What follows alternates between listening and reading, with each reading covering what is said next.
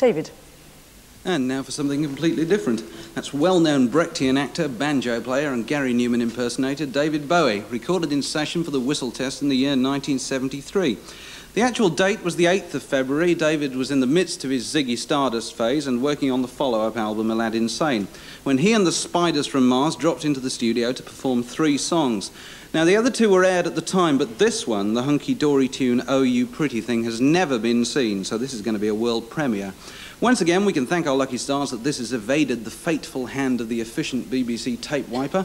The song had also been a hit a couple of years before with Smiling Peter Noon, but here you get it from the horse's mouth. This is David Bowie with Oh You Pretty Thing.